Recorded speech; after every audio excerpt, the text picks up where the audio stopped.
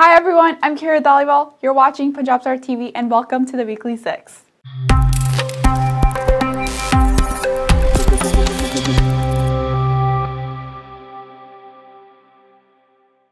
Large explosion ripped through Beirut. Two large explosions reportedly caused by explosive material ripped through Lebanon's capital Beirut on Tuesday, killing at least 135 people and injuring thousands of others, including the Prime Minister's wife and daughter. An investigation is under the way to find the exact trigger for the explosion. Lebanon's Supreme Defense Council said those responsible would face the maximum punishment. Remains of a newborn baby found in Pickering. German Regional Police are investigating after a newborn's infant remains were found by Lake Ontario in Pickering Thursday afternoon. No further information has been provided, but the police say a post-mortem examination will take place in the coming days. A portion of the waterfront trail on the shoreline has been closed off while police investigate the incident. Anyone with any information is being asked to contact the police or to reach out to Crime Stoppers anonymously. Canada has a new deal for COVID-19 vaccines. Canada now has deals in place with the pharmaceutical giant Pfizer and US-based biotech firm Moderna to secure millions of doses for the experimental COVID-19 vaccines, in the case either of the candidates approved for the wide-scale use. After the company pronounces the vaccine as safe and effective, Health Canada must approve it to use it before it can be used. The delivery of the approved vaccines may be set somewhere in 2021.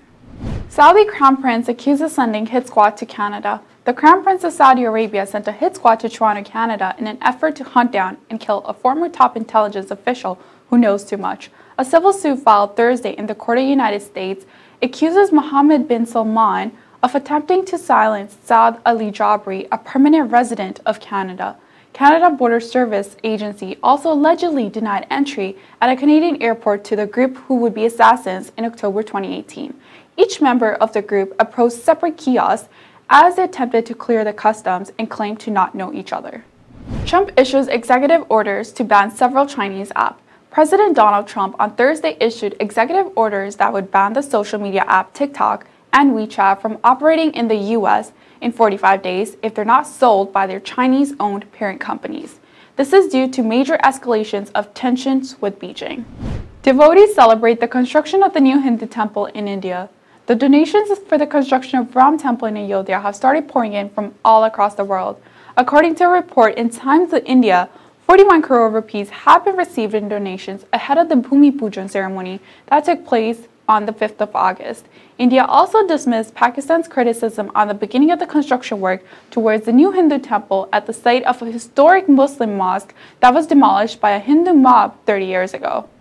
That was today's update on the Weekly 6. Don't forget to follow Punjab Star TV on Instagram, Facebook, and YouTube, and I will see you next time on Weekly 6.